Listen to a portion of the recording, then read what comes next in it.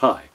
Today I want to talk to you about Friedrich Hayek's critique of John Kenneth Galbraith's argument in The Affluent Society that he calls the dependence effect. Hayek is one of the greatest economists of the 20th century, author of The Road to Serfdom, the classic critique of socialism. Hayek is a champion of free markets and an opponent of central planning.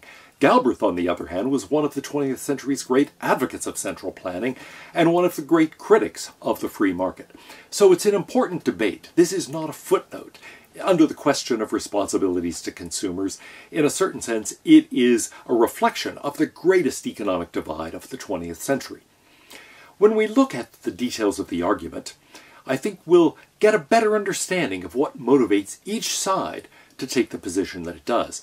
In another video, I've talked about Galbraith's argument and what the dependence effect really is. The core idea there is that wants depend on the process by which they're satisfied. And when that happens, we have what he calls a contrived want. In general, satisfying contrived wants is not something we can expect to lead to improvements in welfare, to the degree, at any rate, to which satisfying genuine wants does lead to improvements in welfare. Hayek is suspicious of this argument and gives a number of criticisms. I'm going to track some of his criticisms, but also try to go into a little more detail to see that there are complexities in Galbraith's argument that aren't evident on the surface. So let's start with the question of what these terms mean. What is a genuine desire? Or, in Galbraith's terms, an urgent desire. But I think that's, as I explained in another video, a red herring. It's not about time frame. It's really about the authenticity or genuine character of the desire. So let's just use the term genuine. And he thinks that all genuine desires are original and not contrived. He doesn't define original or contrived, but we can clearly identify paradigm cases of each of those. A great example of an original desire is the one I have intrinsically, innately, you might say. I have desires for food, for water, for shelter. These are things that are innate in me as a human being. They're clearly original, if anything is. Contrived desires are ones that are produced. And the feeling is, well, they're ones I'm manipulated into having. But at any rate, they are ones that are produced by someone else. Well, in between these two paradigm cases might be all sorts of other things. So one of the things that Hayek focuses on most particularly is a class of things that are dependent on the activities and preferences of other people. But these desires are not ones that seem to be the result of manipulation. They don't seem to be morally objectionable in any way. People have desires for and an appreciation of art, music, literature, film, all sorts of other things of that kind. They care about the respect of their peers. They care about being esteemed, thought well of by other people. They're concerned with things like friendship and love, all of which are not original in the sense of independent of other people's activities, attitudes, desires, and so on. They're dependent on those. They are all socially involved, you might say socially dependent. They're, in most cases, maybe not all, but in many cases at any rate, they are things that are culturally conditioned. I could not have a fondness for Baroque music unless people had produced it and there had been a chain of transmission of that music down to me. And so there are lots of things like that that are in some sense produced culturally. They are cultural products or social products or the results of other people's activity or maybe dependent on other people's attitudes and activity. And it doesn't seem as if there's anything wrong with such desires, or you want to say they're inferior in any way, that they have a worse normative status than desires that are really innate in us, and so on. Now, I think that there is one way of taking Galbraith's writing that suggests that, yes, all of these belong on the contrived, on the produced side. And if that's right, then it seems as if the class of genuine desires is very narrow indeed. Maybe food, shelter, water, a few other core things that are basic to our animal natures, but there wouldn't be much else. We would think in terms of maybe Maslow's hierarchy, and think that, well, once you get above the few basic levels, then it all looks like it's contrived in the sense of produced. But maybe Galbraith means, no, I mean the kind of thing that is produced by a particular person. Now here we have to be careful, because after all, J.S. Bach did produce the music of Johann Sebastian Bach, and in general, people in particular have published the books of Bach's music that I have read, have written the biographies of Bach that I have read, and so forth. And so they have been produced by particular people, and each stage of that transmission is something that was accomplished by the activities of particular people. If that's the idea, it's hard to say how we're actually going to exclude a very, very broad range of human activity. Well, it turns out, of course, that in Galbraith's argument, there's a certain kind of cultural production that really worries him, namely advertising. For now, let's just assume that he can somehow give us a sense of contrived that allows us to keep the value of our cultural products, but to cast suspicion on certain other kinds of desires that are the result of manipulation, let's say. That should be a clear-cut case. If I'm really manipulated into desiring something, then yes, maybe satisfying it is really not an improvement of my welfare. So, let's suppose we can characterize something like that and move on. The second premise is that companies sell by advertising. Well, as we pointed out in the other video, not always true, but in general true. Certainly, most of the time, normally, that's true. Third premise. Advertising contrives wants. That's the point of it, to produce a desire for the product. Well, again, if we mean by contrivance something like manipulation, it seems as if that's awfully strong. In effect, we're saying advertising is normally manipulative. And some ads surely are, but it seems like a harsh indictment of the entire field. What is clear is that advertising does produce desires. That's part of the point of it, to really produce a desire to purchase the product or the service.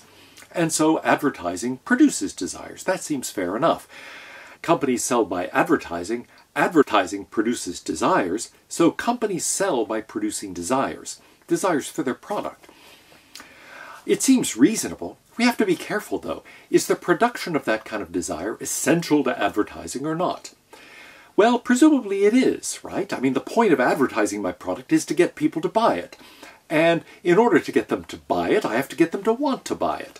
So, I have to produce that desire.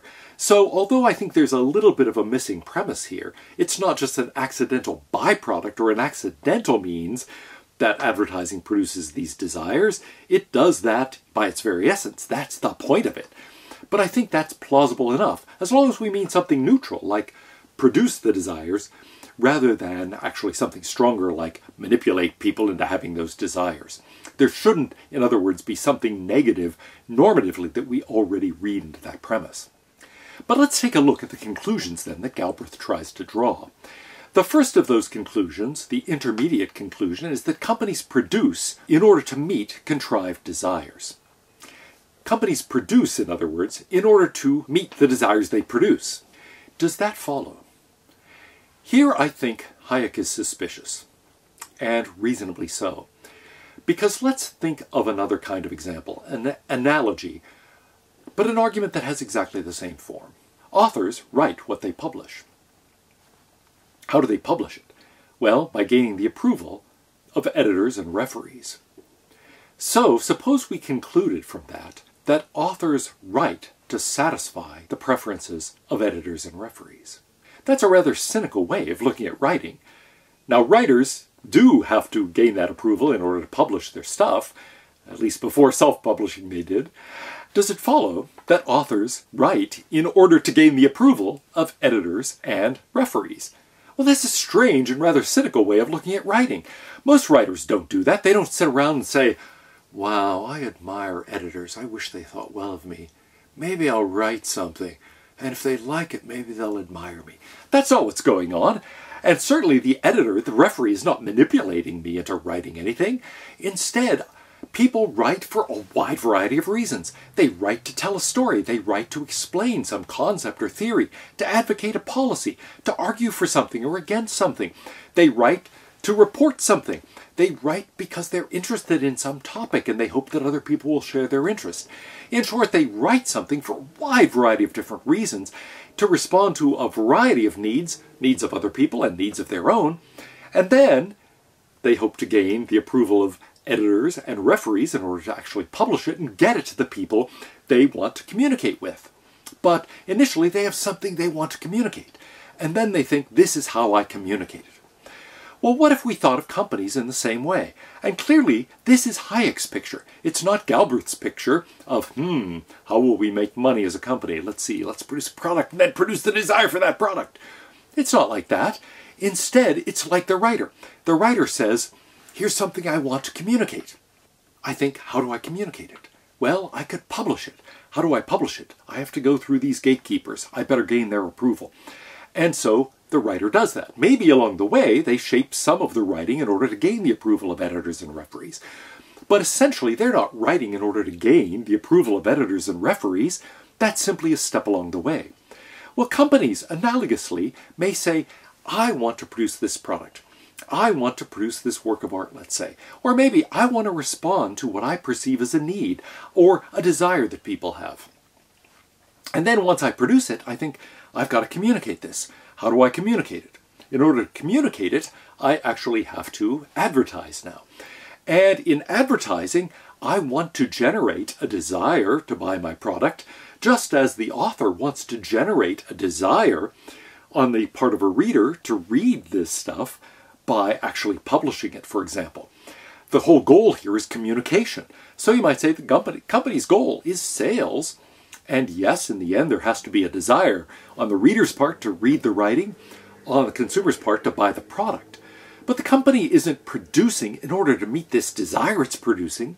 It's producing because it thinks it has something valuable. And then it's trying to communicate its value to a potential audience. And yes, thereby producing a desire in the audience.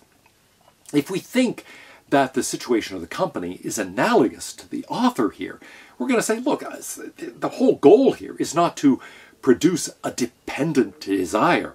Aha, I've got a product. What'll I do? I'll produce the desire for it.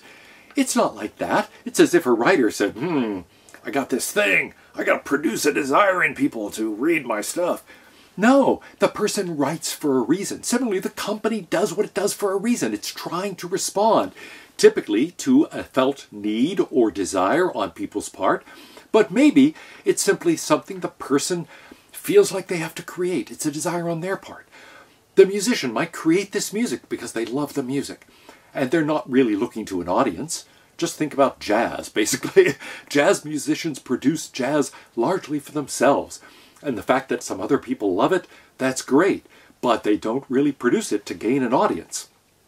There's a sort of a meme that I've seen going around. The rock musician plays 3 chords in front of 3,000 people. The jazz musician plays 3,000 chords in front of 3 people. That's a little extreme. It's more like 300 chords in front of 30 people. But still, the jazz musician is not thinking, how do I manipulate people to get them to desire my product? They're doing something they love.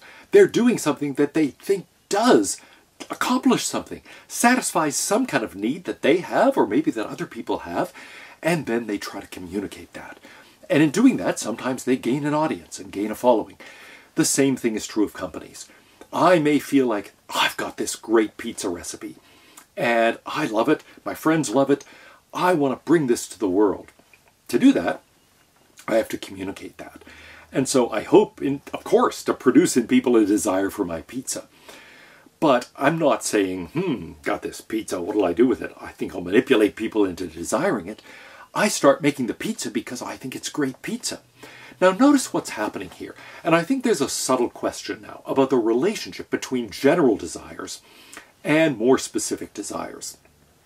People have an authentic desire, surely a genuine desire for food and for good tasting food. I think I've got some food here that tastes great.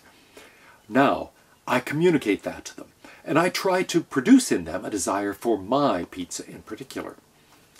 Well, does that desire that they have as a result count as a contrived desire or as a genuine desire? The desire for food is a genuine desire. I've produced that desire, so I suppose if we read contrived as simply the result of someone producing it through communicating something about a product, yes, that's a contrived desire. Is that less important to fulfill than the desire for food? Well, in one sense, obviously, yes. I mean, there are other ways of fulfilling your desire for food. So it's one thing to have a desire for that particular pizza. It's another thing to have a desire for pizza in general or for food in general. And so you might say, look, it's really vital that I get food. If I don't, I die. I won't die if I don't get that particular pizza or even any kind of pizza. And so in some sense, yes, the more specific desire is always less important than the more general desire. But on the other hand, it doesn't seem to have any lesser normative status. That is to say, we have no reason to think that my desire for that pizza is going to produce less satisfaction than just a generic desire for food. If anything, you might think it would go the other way. I have a desire for that kind of pizza because I have reason to believe it's really satisfying. Maybe I've had it before. Maybe I've just heard friends talk about it. Maybe I heard an ad that made me think, yeah, I want that pizza. But whatever it is, actually, there should be a greater probability that satisfying that desire is going to actually improve my welfare. And so it looks as if the normative conclusion that Galbraith is driving at here really doesn't follow.